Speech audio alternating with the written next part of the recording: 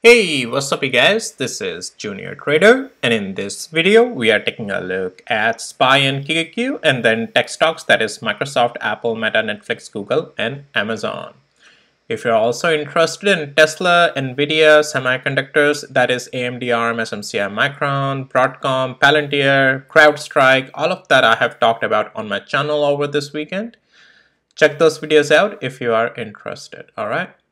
Now, so I want to start off with Microsoft first because then we'll make our way into the indexes because pretty much these stocks moves the indices, right? So, all right, there's an interesting take on Microsoft here. Now, we did lose some pivots on Microsoft. We are on the daily interval. But what we are seeing is that still holding above 20 days moving average and 200 days moving average. Now, at this point, it's important that if Microsoft needs to continue higher, well, at least we need to close a day above 417 and 59 cents. But is this a good pivot that can we continue higher? Right? For that, we'll have to go on the hourly interval for Microsoft. Now, we do have a deeper pullback, and that's where I'm saying that we need to get above 417 and 57 cents. So far, we also got a support at 20 days moving average with a confluence of 200 hours moving average. But on the intraday, we have a lower high ongoing. So if Microsoft wants to continue holding the pivots on the daily interval, it needs to get above 417 and 57 cents, close a day above it, take out this previous pivot and make again a higher high, like taking out a previous area of the pivot is what we need. Otherwise, if we lose 200 hours moving average at this point and we also lose the 20 days moving average, then I would say we still have a chance that Microsoft can hold a pivot here, but right now it's going through the pullback and pivot times, okay? So you'll have to see it get above those 20 and 200 days moving average, and then eventually we need to make a pivot conform itself first to the upside, and for that level to the upside from where the price is 417 and 67 cents area, right? So that's that. Let's take a look at Apple. So Apple continues to stay strong. All right, it continues to stay strong. Last day we had a green candle. After this red candle, I was expecting maybe we'll see much more pullback, at least at 20 and 50. Remember, until then, structure will still technically remain in an uptrend. All right, but let's go to the hourly interval, and that's where we can talk about the price structure. So yes, the way the Apple has closed when the pre-market went up, pullbacks just got bought back up on this. At this point, if we stay above 20 and 50 hours moving average or even the level of 225, this may still remain strong. So yes, Apple is choosing to remain strong. Pullbacks on this are just getting bought back up. Meta, and yes, so Apple is, guys, overall is strong and can stay up there. Meta showing some again consolidation at the top here, right? But structure on this hasn't turned bearish. So if I also turn on my this structural indicator, that is Junior Trader Easy Day and Swing Trading Indicator. If you need access also to my tools, links are in the description below of this video. Now this is where we are still just into a pullback zone, guys. This is not a bearish structure. Some weakness may come, structure may also a little bit break to the downside early on, but right now this is just, it hasn't broken the structure yet though, right? So but this is where it may start to break that 523 and 50 cents below, and once we lose that, you are then watching 20 and 50 days moving average. Let's go to the hourly interval to talk more about it on the intraday level. From here on, what can we be expecting? So we do have a lower pivot in formation. If Meta stays below 531 and 44 cents, it's just can continue lower. The next play, though, I would say if it loses 200 hours moving average, then that cool off may continue to 515 or 20 days moving average on the daily interval.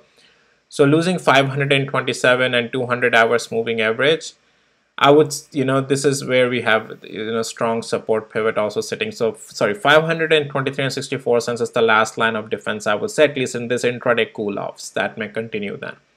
And some break of the structure, right? So, yeah, 523 and 58 cents. So, that's the level you are watching. If we want to continue up from here, at least let Meta get above 531 and 45 cents. Only above that, I see some more from here on, only continuation to the upside. Otherwise, be prepared for a little bit of a pullback close to 20 days moving average, at least the first area. Netflix. So Netflix cooling off after testing all-time highs, but guys, this is not a bearish structure. This is just technically a pullback. Any pullback until even 664 is just going to be a pullback. Intraday, let's take a look at what is it telling us. What are the levels to watch? So seems like to me intraday this may continue up.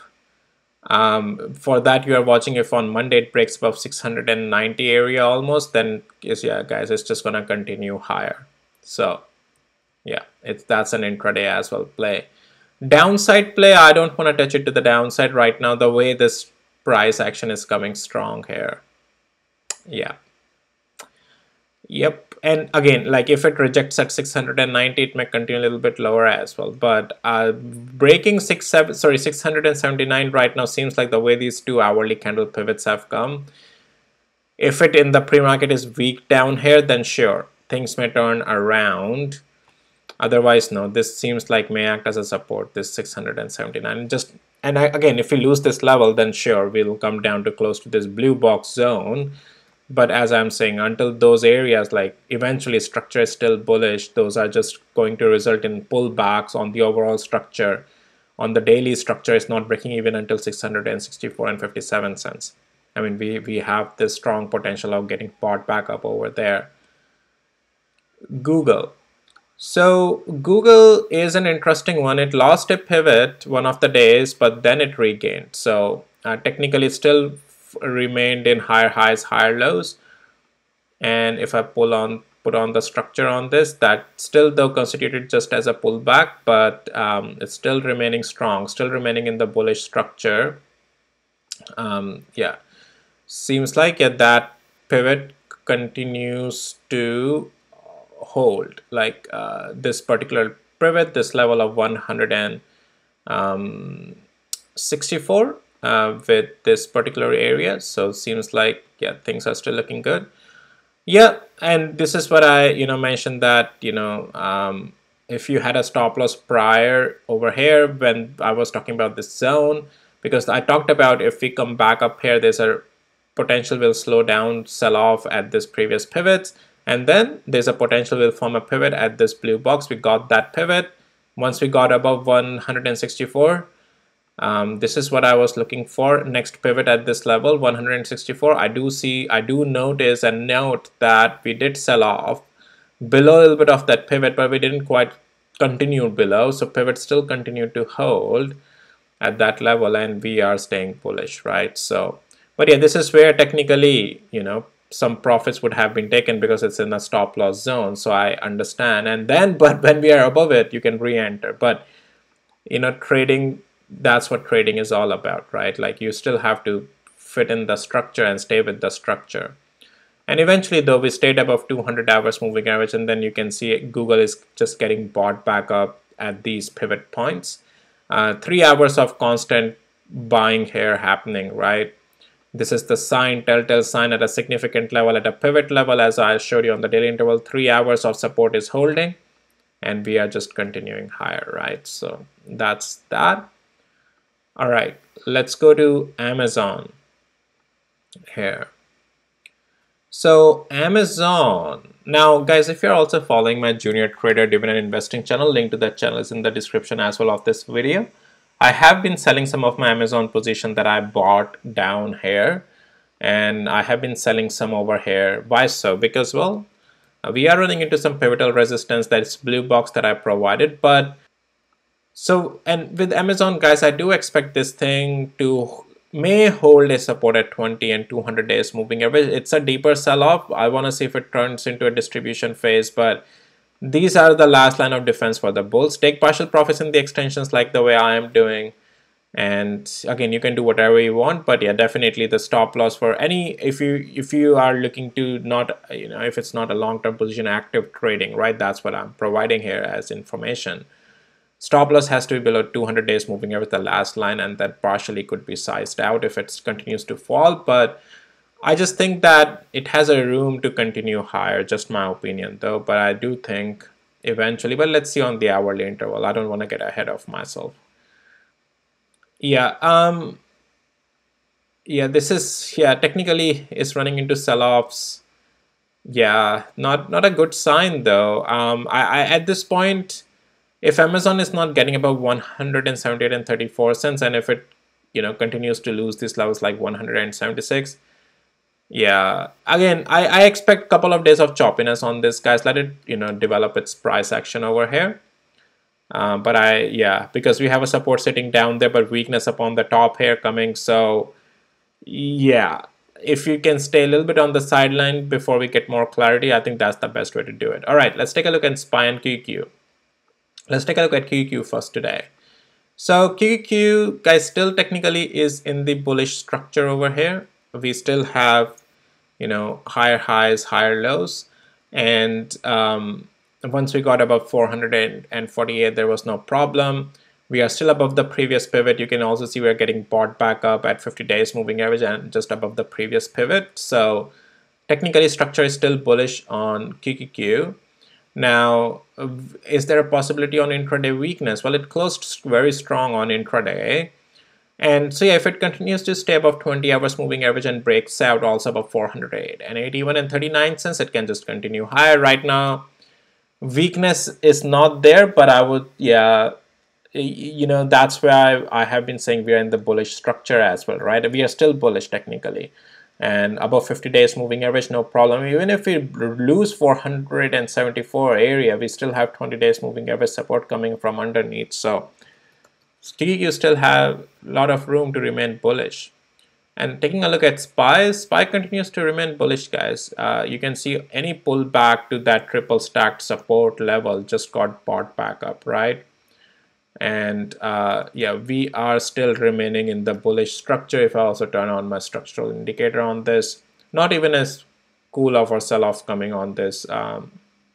It's just staying strong still up here, and pullbacks are just getting bought back up on this thing still. So nope, I don't see any concerns right now on SPY. SPY can continue to remain strong bullish as it looks like it may. So taking a look at hourly interval, yeah, and guys, even if we lose like 555 zone, this support zone, which I don't think it will lose right away, we still have 50 and 20 days moving average support coming from underneath. We'll see what the price action does there, but right now it's like it's a lot of strength. And you can see SPY, why would it fall, guys? I mean, everything is bullish. Pivots are forming even on intraday, continues to go up.